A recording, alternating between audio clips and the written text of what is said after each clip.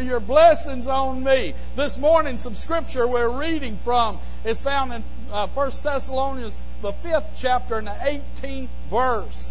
Listen, thanksgiving is like a magnet. It draws God's attention to us. That magnet draws us. Have you ever seen a magnet? You see how it'll pull something to it pretty quick? You know, there are people in your life that you're drawn to be around. There's people that comes into a room that will light up the room. There are other people that comes into the room and total darkness starts to shine and you want to go out the other way. But I want to tell you something. What Thanksgiving does, it's like a magnet. When we have a thankful heart, it draws. I remember a guy that used to be pretty special to me. I worked with, Fred's worked with him, and Michelle and different ones that's worked at the electric company. His name is Glenn Beard. And I just want to, this morning, I really want to call him and tell him thank you, because he's been on my mind the last few weeks about his attitude and about who he is. Glenn, I don't know if he ever went to church a whole lot or not, but I did know that everybody at the electric company loved Glenn Beard. He was the nicest fella. He never had a negative word to say about anyone. And when people were sitting around in their little groups and they were grunting and complaining about the company and people or somebody or whatever, Glenn never chimed in. He didn't chime in and start agging it on or anything like that. He'd possibly get up and walk out gently but he wouldn't do nothing, say nothing to offend anyone, because you see, that wasn't drawing him. It wasn't a magnet of him. His thankful heart that he had, his attitude of gratitude that he had, it didn't draw him into that negative conversation. It didn't at all. So therefore, he was able to just move away from that. But you see what I'm saying? A thankful heart, people are drawn to that. When somebody has a thankful heart, it's like a magnet that draws God's attention to us, and it brings good things to us. One of the saddest things that can happen to a Christian is to lose, listen, Christian folks, I'm talking to you, is to lose your thankful heart. Are you hearing me today?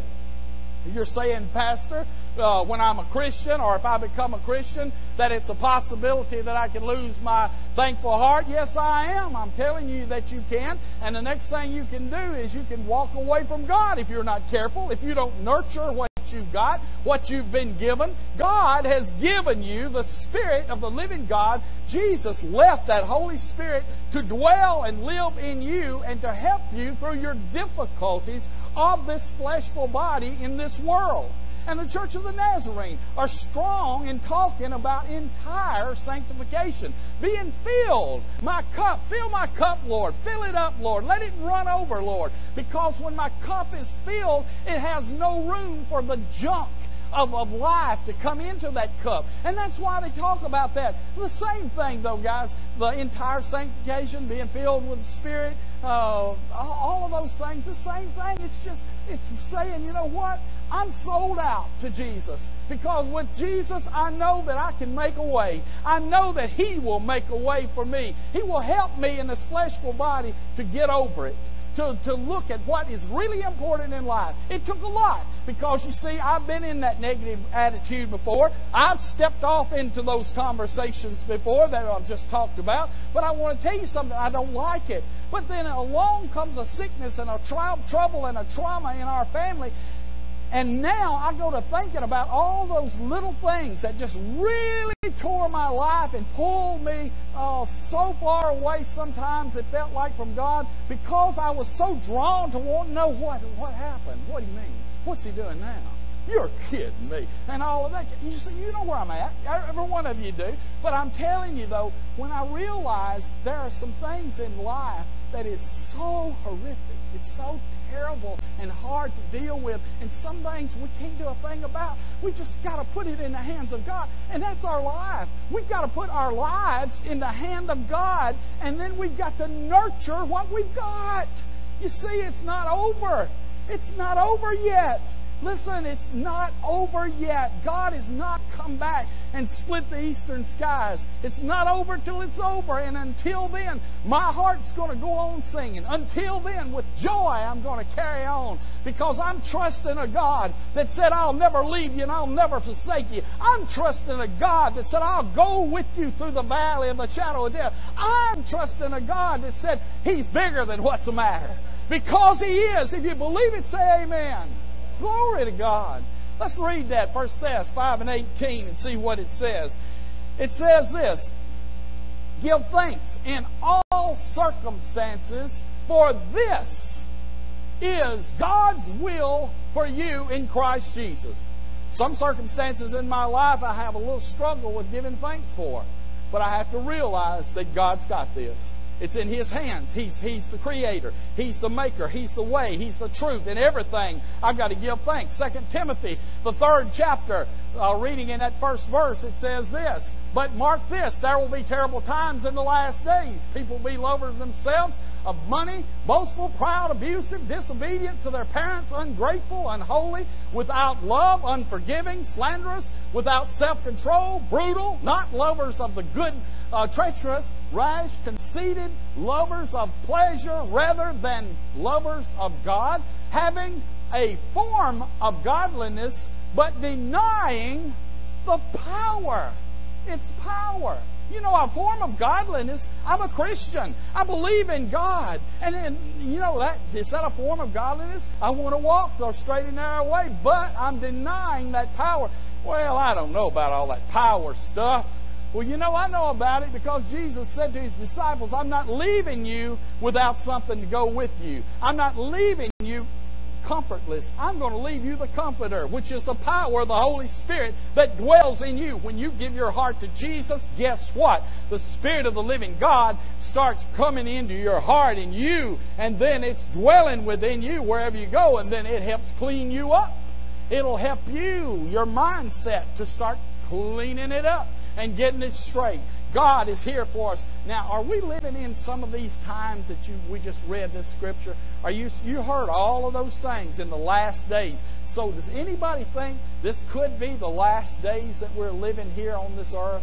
It could be. We never know what could happen the next minute. Preachers are not going to talk about that because they don't want to scare you. It might scare the children. It might scare the people. Honey, I'd rather to scare you to death than you to burn to death. I'm telling you, that's flat out speaking, but I'm thinking the younger generation as well as the older generation is tired of the mealy-mouthed word trying to be preached and not really preaching the Word of God. And listen, I love all the churches. I love the churches around us, and I pray for them because, you see, I understand this. I was listening the other day to a church on the radio, and it's a local radio station. I think it's West End Church of Christ. And I thought when he got through speaking, I thought, my goodness, brother, bless your heart.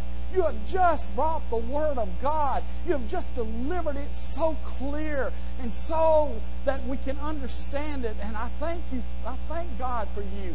And I began to pray for them and pray for their church. We must pray for one another. Listen, Psalms 104 tells us this. It says, enter His gates with thanksgiving. A little bit small writing here, y'all. You may not see it, but I'm going to read it to you. And in His courts with praise. Give thanks to Him. Give thanks to Him and praise His name. You see, He's eager for us to praise Him and to give Him thanks. He deserves all of our praise. The attitude of gratitude, it leads us into God's presence. When we begin to praise God, I want to tell you, you'll step right into His presence. That's why when you see us begin to worship and begin to praise God, you can feel something happening just a little bit different going on, don't you? Yeah, that's the presence of God. You see, that's the attitude of gratitude. That's the thankfulness in the heart that creates a place for God's presence and God's provision. Jesus said to the one thankful leper, He said, your faith has made you whole.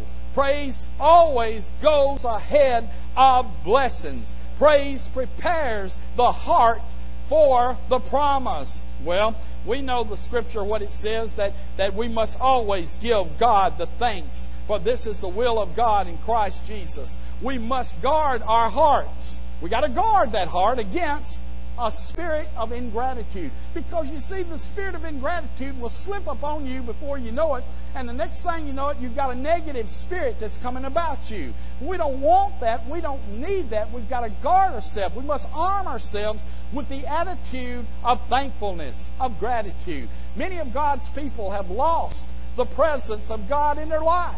They've lost their joy. They've lost their peace. There's no sense of victory in their lives. It seems that the glory of God has departed from them. They feel like a victim to everything life throws at them. It all started with losing that attitude of gratitude. We must never, look, church, we must never look at the church as any other building, or look at the Bible, the Word of God, the instruction book that gives us strength, as any other book. Think of gospel songs, any type of songs. I don't care, contemporary, hymns, whatever we're singing. To God be the glory. Lift Him up. All the songs are important when we praise God. I was telling somebody the other day, I went to a concert in Nashville, and they were stood up the whole time, y'all. I'm an old dude. I'm getting older. I'll be 39 tomorrow. I go in that concert and it's packed with 15,000, 16,000 people, and look, they're all standing on their feet and their arms are stretched up and they're trying to touch the top ceiling if they can, it looks like to me. And I'm sitting here thinking, as I'm standing there, I'm thinking, are they going to stand up the whole time? Lord, help, this is hot. And then I sat down and let them stand up and just grinned a little bit. And then I got to looking around as I set my old rear end down, and all those, that's all right to say that. Brenda, hopefully she won't watch that. As I set myself down and said, I can take this. Y'all go ahead and stand all you want to. And I'm looking in people's backs and all around me, and I'm thinking it's hot. I can't get my breath. And I look around, and then all of a sudden it comes to me. You big dummy. These people here are standing all over this place. There are young people all over this place, and they've got those hands lifted to the ceiling, and they're praising God, and they're lifting Him up, and they're singing right along with every song that's being put up there, and it's just a driving, and it's going across strong, you know. And I'm thinking to myself, get your rear end up and praise use of Jesus, boy. And I just stood right up with them, because you see, goodness gracious alive, y'all. It is awesome to serve a God that loves us so much. And I could stand for 2 hours and praise Jesus. He's worthy to be praised. He's looking for our praise. He's looking for our thanksgiving and our thankful hearts. We don't want to lose that attitude of gratitude. Oh, listen, anytime the children of Israel, you remember that story in Moses, the children of Israel, when they lost their attitude of gratitude, they began to grumble, and all of a sudden they began to complain. They'd been brought out of slavery, but no, now they started grumbling, complaining, and it cost them a great lot when they did that. And it was because they did this, they began to doubt and distrust God. Folks, if we're murmuring and grumbling and complaining all the time, the bottom line is we have lost the attitude of gratitude. And it is because we have developed a distrust in God's faithfulness and love for us. Listen today, if that's happened to us today, let's ask forgiveness to God. Let's ask God's forgiveness today of this distrust and accusing mind against God.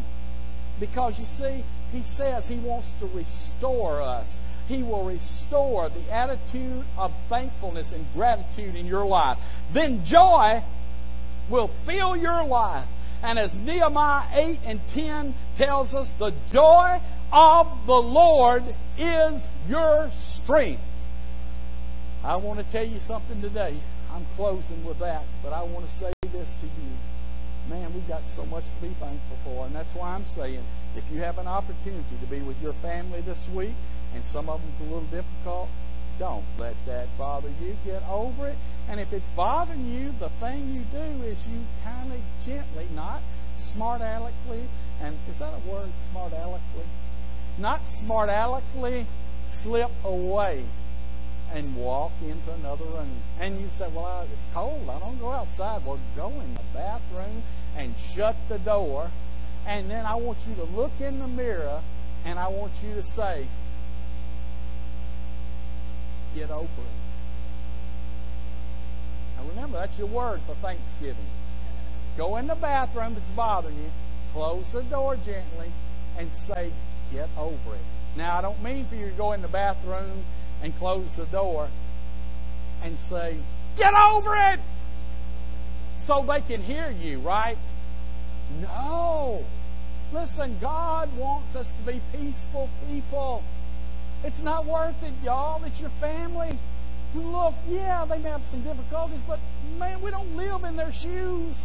And they may not be where we're at. And sometimes people that haven't accepted Jesus Christ as their Lord and Savior, the struggle is this.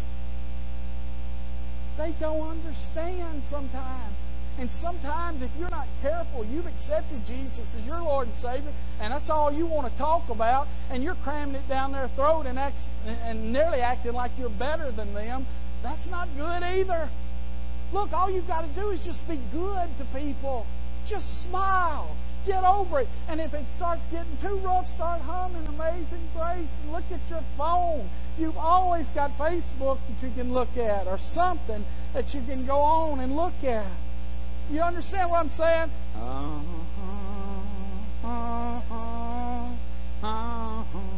right, look here. Let me ask you. We're closing, I promise. I want you to do me a favor.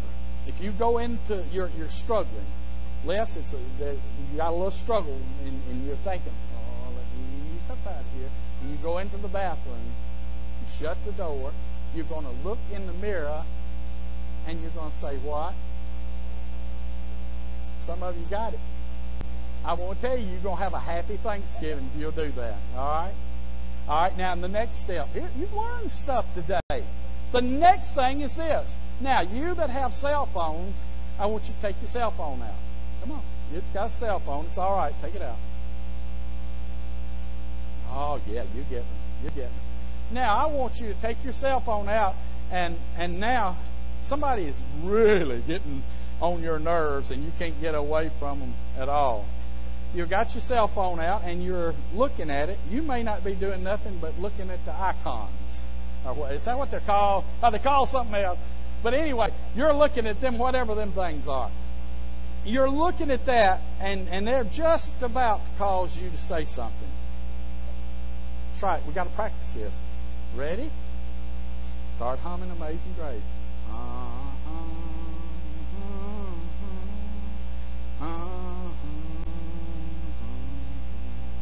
You do all 4 verses if you have to.